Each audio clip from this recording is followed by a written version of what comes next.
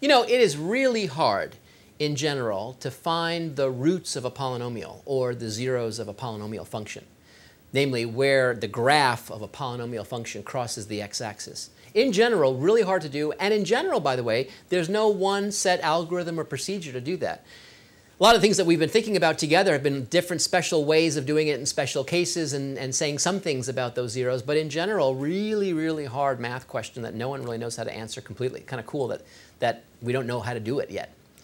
But there are ways of saying some things, and I want to share with you a really cool way where you can, in some sense, in a very special circumstances, kind of lasso a range of values where you know that the zeros have to reside within.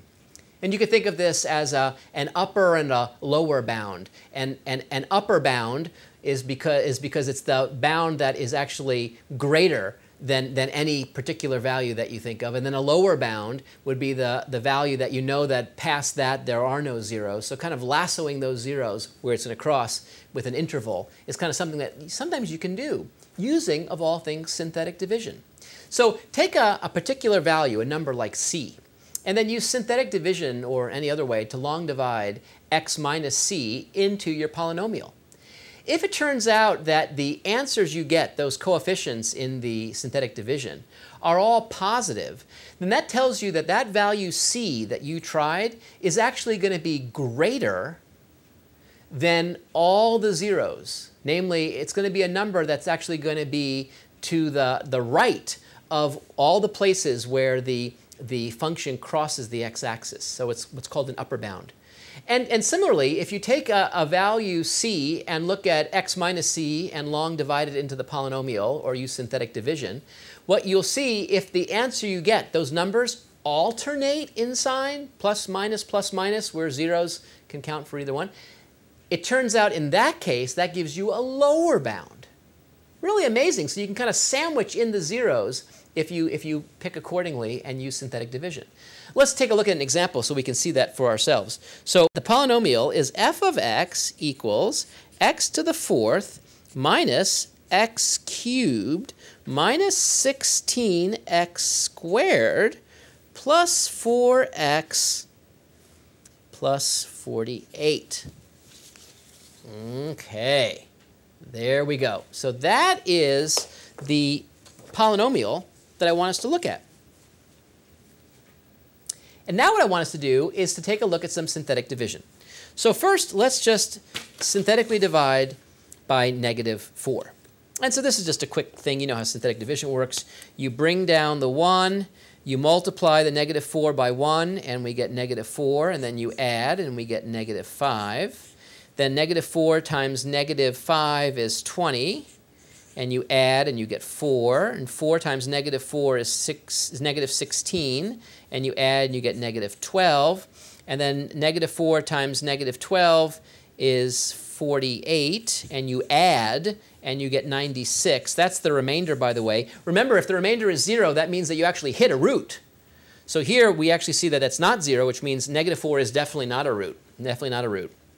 But notice that the signs alternate, plus, minus, plus, minus, plus, which means that, in fact, while this is not a root, all the roots, or all the zeros of the polynomial associated with this polynomial, will be greater than -4. -4 is a lower bound for all the zeros or all the roots. That's actually really cool. Just by doing this quick synthetic division, we got that information.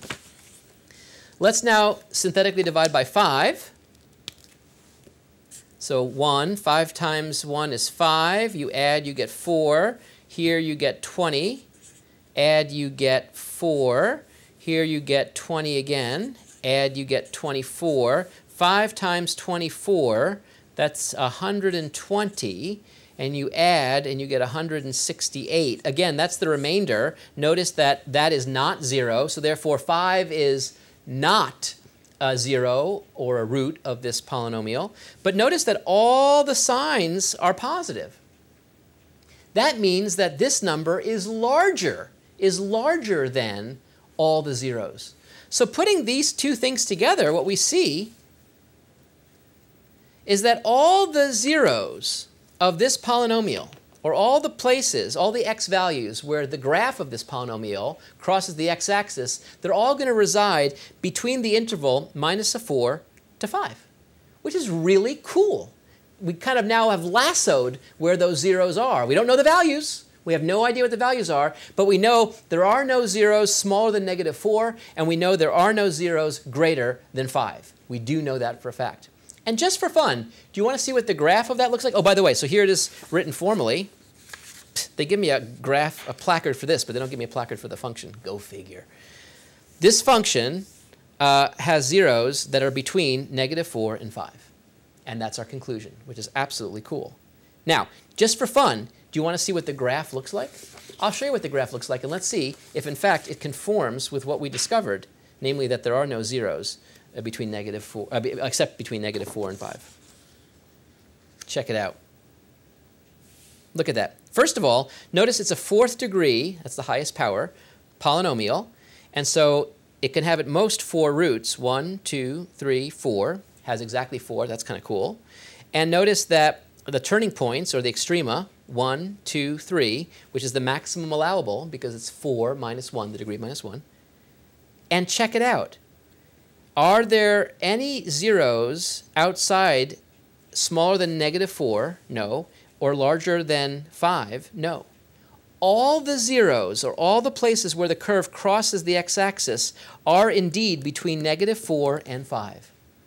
And that's the theorem that we just saw, which is called the upper and lower bounds rule. But it's really cool that just doing 2 synthetic divisions allows you to quickly see that you can lasso up where all those crossings are going to be, in this case, somewhere between -4 and 5. Really cool. So by using this upper and lower bounds rule, what we actually see is something really neat. We see how we can actually lasso the size of the zeros. We know that there's a confined upper and lower bound for them when, in fact, we use synthetic division and we look for all positive, in which case that's an upper bound, or alternating between plus or minus, in which case we have a lower bound. Really exotic, interesting fact, fun little piece of trivia you could share with your family and friends. I'll see you soon.